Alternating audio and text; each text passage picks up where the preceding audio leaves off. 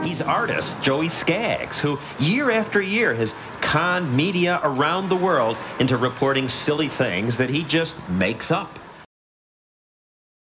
The ASPCA came into existence 110 years ago to prevent cruelty to animals.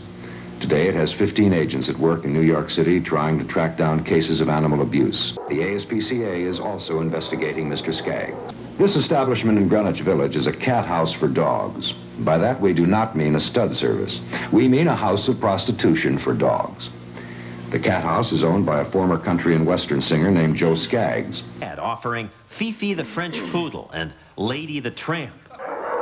I had 25 actors and 15 dogs, and I staged for the media a night in a bordello for dogs. For $50, your dog can have sex with a female dog while you watch and sip cocktails and take some pictures if you'd like to.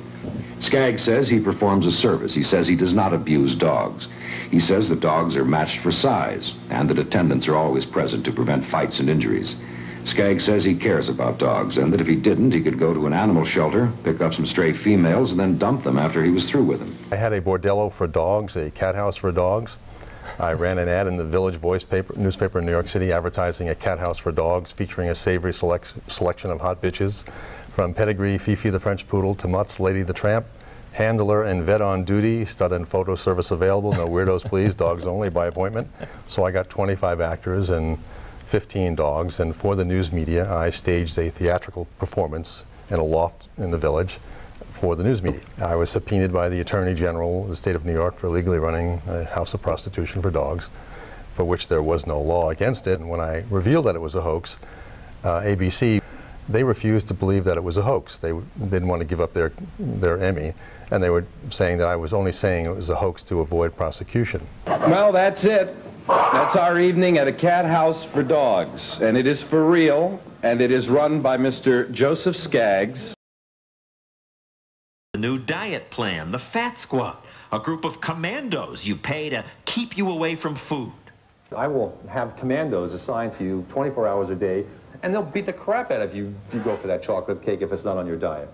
He fooled the media simply by sending this press release to wire services, which then sent the story to newsrooms across the country. Fat Squad got coverage around the world. Japanese TV even sent a crew to New York and taped Skaggs as a Fat Squad commando trailing a client. 6 Fat Squad commandos are here now, this morning, live, to maintain tight security around our Good Morning America refrigerator. We're there to emotionally support people, morally support people, and to physically restrain them if necessary. Are you serious? Oh, we are serious. Stop them from going to the refrigerator? You bet. And they'll try anything. They try to cheat. They're paying us $300 a day. A 3-day minimum is $900 in a contract plus expenses, and people try to cheat. This is legitimate then. What do you have to do to be qualified to be one of your commandos?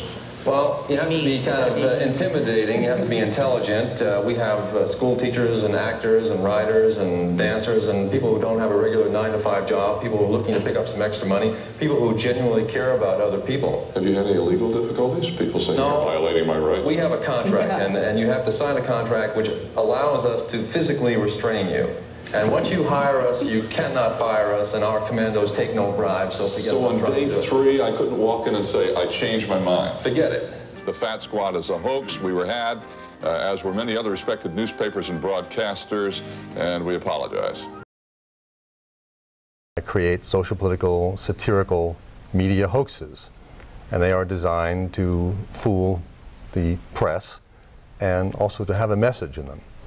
And I guess the message really is about media literacy, how to understand that we are being manipulated at times by governments, through the news media, by corporations, by people with an agenda to give you information that isn't necessarily true. My work is done in several stages. First is the hook. The media doesn't respond. They either trivialize it, dismiss me, attack me. I do it 3 stages. The hook, coming up with a concept that I find interesting, plausible, doable. What's the budget? How many people? What's the location? Do I do a fake ad in a newspaper? Do I do a TV commercial? That's the hook, and executing the theatrical performance. The work is done in 3 stages. There's the hook, coming up with a concept. Then the line, which is them believing it, and I document that process as well. The line, what the media says about it. And then thirdly, the sinker, when I reveal the truth, because the realization of deception is when you have the change, oh. And then the sinker when I do the expose. And I always do the expose because the reveal is the most important aspect of what it is that I'm doing. I am willing to play the buffoon, knowing that I will have the last laugh. That's how you get them. But I use, you know, I use things that attract the media, you know, sexism, sexual stories, or sensational stories to attract them. Why do these hoaxes? Well, I'm an artist, I'm a satirist. It's really difficult to get the media to focus on the truth, because the media does not want to hear the truth. They do not want to be revealed as being irresponsible. And what happens is I tend to be a censored artist. If we lack confidence in the truth providers, then they don't really serve a function. And they don't want the public to lose confidence in them being the gatekeepers of information. Because that's when your consciousness changed. You go, you know, I believe that. That wasn't true, I believe that. And if I can do that with these kinds of stories, hopefully it'll allow people to realize that it's being done to them with more important stories. It's not just fooling people, it's not the gotcha moment, it's the ah moment. I've been suckered in. I believe this bullshit. My work is really about who are you, what do you believe in, how did you come to those beliefs, what are the sources of those beliefs, and have you ever questioned those beliefs? If not, why not?